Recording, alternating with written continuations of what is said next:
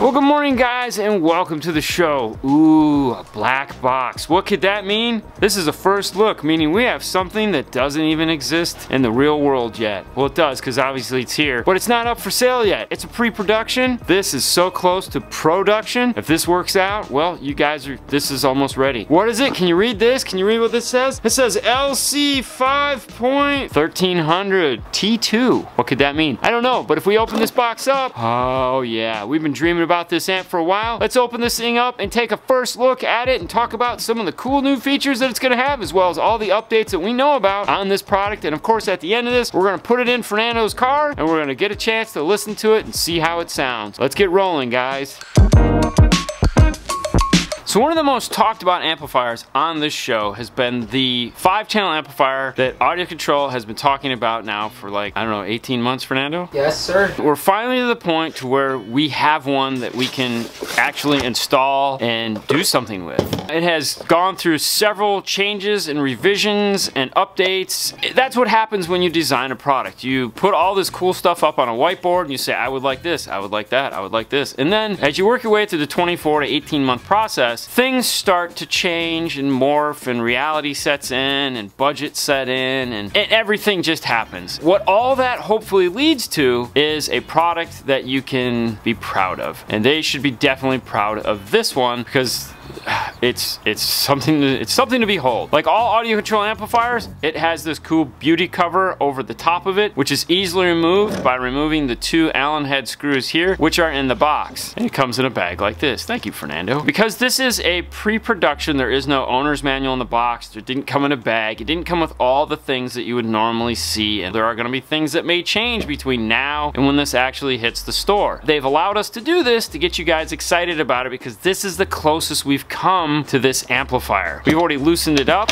and we can pop it off. If you've never installed an AudioControl amplifier, there's also 2 Phillips screws here that do not need to come off. They're meant to attach here and here, and as you remove these, this panel will slide forward and pop off. That unveils the adjustments for the amplifier. They're gonna make 2 versions of this amplifier. This is the LC, which means this is a straight analog style, meaning it has knobs and dials and buttons and switches. And then they're gonna have the D, which is gonna be the DSP'd version of it, which won't have any of this stuff. It'll just all be lights to indicate things that are happening. And of course, there'll be a USB port on the side of it in order for you to plug it into your laptop and do all your settings. If you've never worked with their software, it is Windows and Mac compatible. And if you add the Bluetooth dongle to it, which you can on the D, not on the LC, it is also iPad and Android compatible, or you can adjust all your DSP settings from that. Today we have the LC. Let's get close on here and see what we have. There's a ton of things that AudioControl puts into these amplifiers that are unique to them, and they're exciting, and I want to talk about it. When this amplifier lights up, you're going to see a blue light that shines out of the back here. That's because there's blue LEDs inside of this. It's designed to make this wave look right here really pop out, as well as if you put them underneath the seats, it does add a nice accent light up back. Looking at the top of the amplifier, there's a lot of things on here that you kind of have to understand the input side of the amplifier to understand why there's some of these extra knobs here. Let's flip it up and take a look at that first, and then we can come back and hopefully explain this and make some sense of it. The reason why AudioControl calls this an LC is for line output converter. That's what they're made for. The LC7i, the LC2i, the new LC2i Pro, the LC1i, the LCQ1, LC8i, they make a ton of high level to low level adapters, and they're kind of the gold standard of high level to low level adapters. So they knew when they were designing amplifiers that they had to take that technology that they're known for and put them into the amplifier. What makes these amplifiers unique is this is a 5-channel amplifier, which means it's going to have 6 channels of RCA input, which most 5-channel amplifiers do. Some 5-channel amplifiers will just have 5 channels of input. That's normal. This section over here, though, is where this gets quite unique. If you pull one of these things out, you'll notice it has 4 inputs, which is going to be a positive and negative for 2 speakers. But there's one here, one here, one here. There's 4, which is odd, because if you look back over here, there's 6. The reason why it has this is what makes these amplifiers amplifiers, and that's all of the LC and the D amplifiers, unique is it gives you summing built into the amplifier. On the LC, it gives you summing for channel 1. Now, why would you want that? Well, let's say you're doing an install in a car where there's 2 channels of front audio on left and 2 channels on right. Let's say you have a tweeter or a tweeter and a mid-range on channels 1 and 2 of a factory amplifier, and then 3 and 4 are the 2 mid-bass. That kind of limits what you can do. You have to either put some form of external summing device in there, like an LC7i or an LC8i, or it would be neat if you could just bring all those wires in the amplifier and worry about it in the amplifier. Well, because that's what they're known for, they put that feature into the amplifier. Notice right here it says front high, and down here it says front, and then it goes to rear, and then it goes to sub. And what you typically see on an amplifier that has 6 channels of input is you'd see front, rear, sub, input. By adding this extra input, now you have 8 channels of input instead of 6 channels of input. I can take those front tweeters or those front tweeter mid-range and put them here. I can also take my front mid-bass and go here. I can go rear, I can go sub, or if I have a fully active front set where it comes with tweeter and a mid-range and I want to bring those together so that I can just have those on one channel, I could do that. So there's all kinds of combinations you can do where you're utilizing this front high input and this front input, combining them together. And once we get to the top of the amplifier, this is going to make even more sense. Let's keep going. Input here for a bass knob, which it tells you right here on the top which one you're going to need, which is the ACR1. That's another great thing that AudioControl does, is it tells you which bass knob you need, because they make a couple bass knobs depending on what you're doing. If you have the D amplifier, you're going to want the ACR3. Over here is our outputs.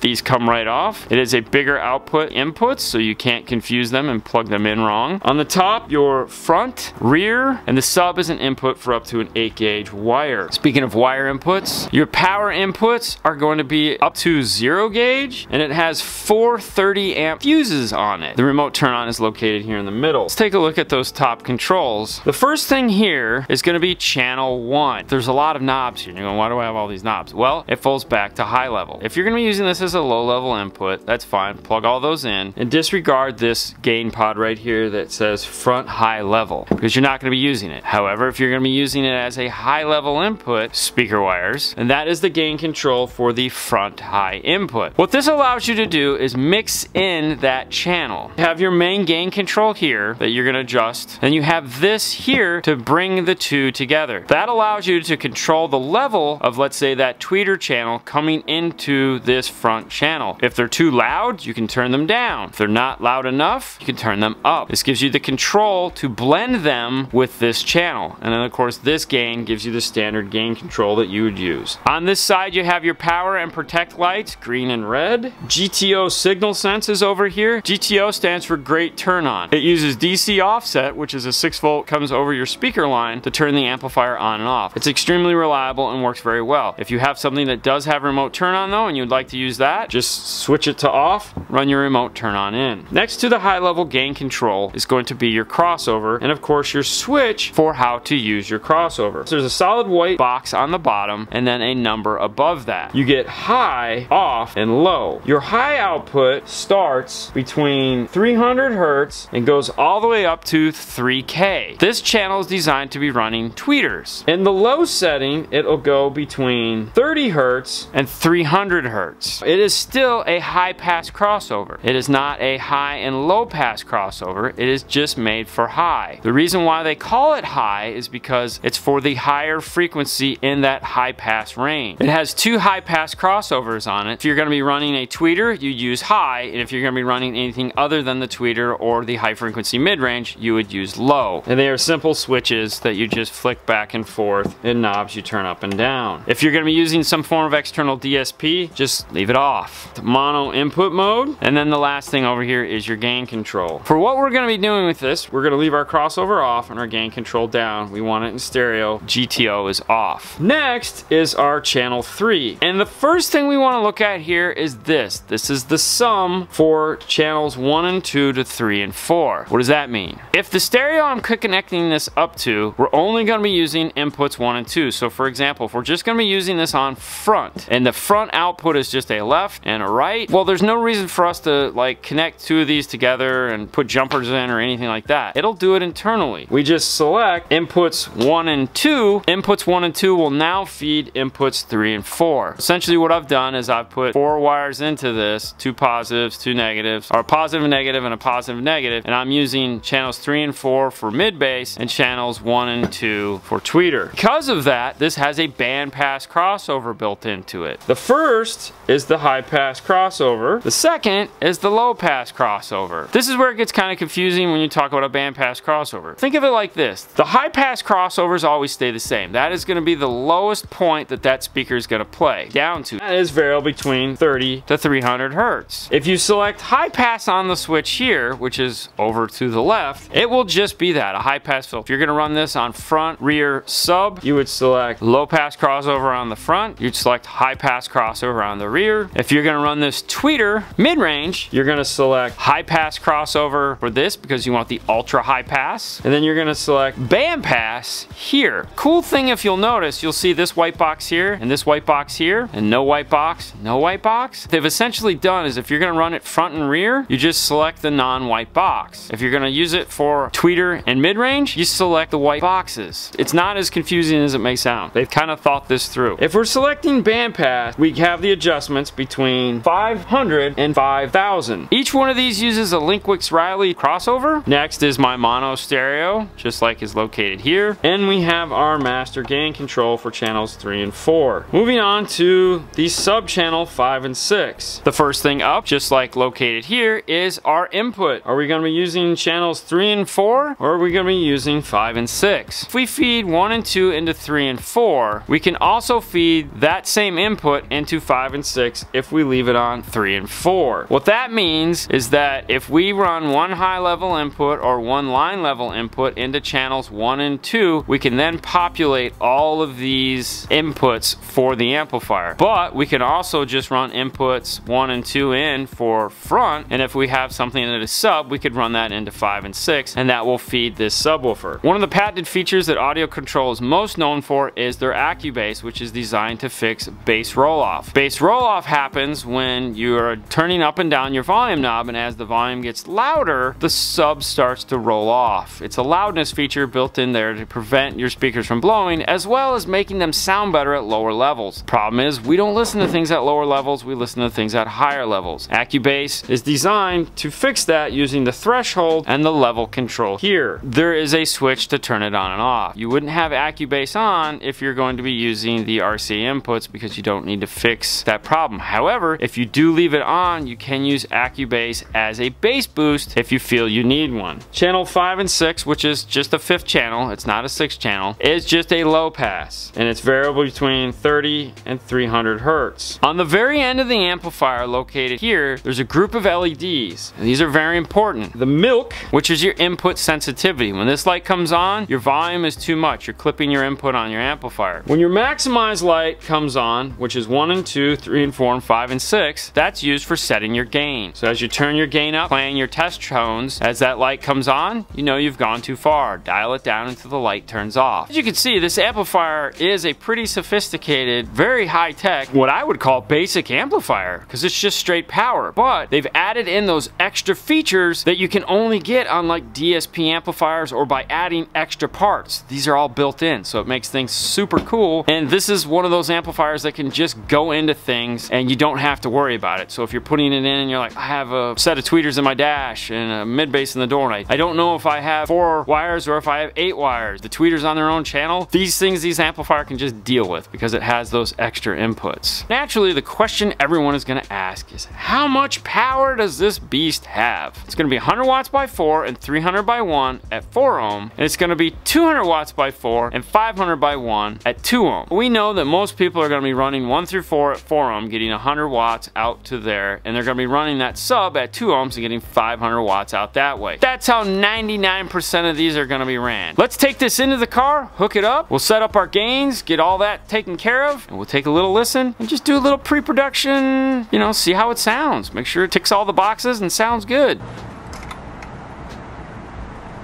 For those of you guys that have never caught one of these before, this is the Stereo Lab. It's Fernando's car. In the back, we have a workbench. It's got power, ground, high level, low level, everything we could possibly need. There's amplifiers already in there so that we can test processors, we can test subwoofers, we can do whatever we want and test in his car. We have a nice set of components up front so we can sit and listen to them. In this particular setup, we'll be using channels 1 and 2 to power the tweeters, 3 and 4 to power the mid bass, and the 5th channel will be going off to a subwoofer. This is a front stage only with sub, perfect for this amplifier. Pretty excited.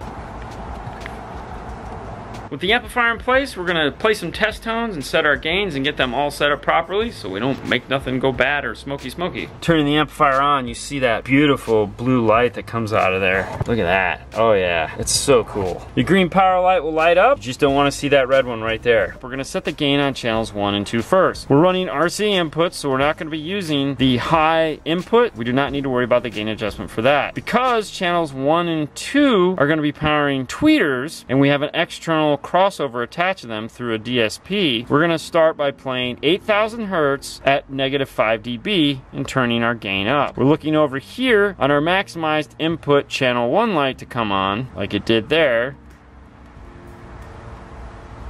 And then we'll slowly turn it down until that goes away. We'll move on to channels 3 and 4, which is our mid-range channels. For that, we'll switch to 1,000 Hertz, -5 dB. Slowly start turning up our gain. We're looking over here for that light to come on, and it is on. Turn it down until it goes away. Last is our sub channel, which will be playing 40 Hertz, -5 dB. Start turning it up slowly. As we can see, it comes on, turn it down, and it's off. There we go. We've maximized their input sensitivity. The thing you have to keep in mind why they call it maximized is that's the maximum you want to play it depending on what your gain overlap is. In this case, we're going for -5 dB. That does not mean you have to leave it there.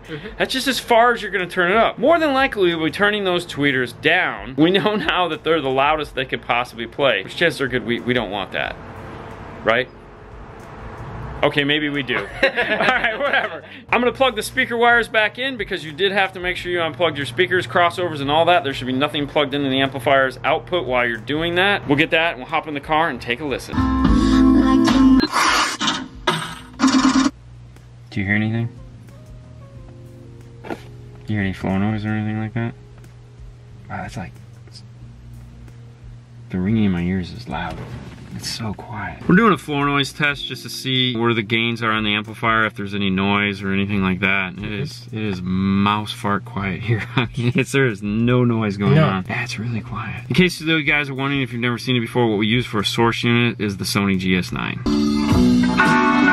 We've put a lot of different equipment, yes, in this car. The default amplifier in this car is the AudioControl ACMs, which are nice amplifiers. They're compact, they're small, and that's why they're in here. Yeah. We've tried several, like you said, different amplifiers in here. The joy for me is that I get to pop in, he gets to drive it every day, so he gets used to hearing something. Me, I always get into the car and I'm like, oh wow. But immediately the thing that struck me as like, the depth to the music. I know that's one of those weird descriptive terms. Yeah, it's because like until you don't hear it, it's like, you know, you can say whatever, but it's like... Not saying that other amplifiers don't have it. No, a lot of amplifiers do. Yes. But right away, it's just this has that very spacious sound that AudioControl, in my mind, is known for. Whatever their salt and pepper is that they put into their amplifiers, it's immediately noticeable, and it sounds really good. And it sounds big. It has this really big sound to it. And this car is small, like you guys just like... Yeah, it just sounds big. Feels the whole thing. And there again, the joy of being able to test different amplifiers is you get these fun results, and you get to play, and you get to be like, oh, that's different, and that's cool, and that's exciting. This is that. This is cool. We love testing new products because we love the ability to listen to them and be like, damn, that's nice. These amplifiers are almost done, so we know this is what they're gonna sound like.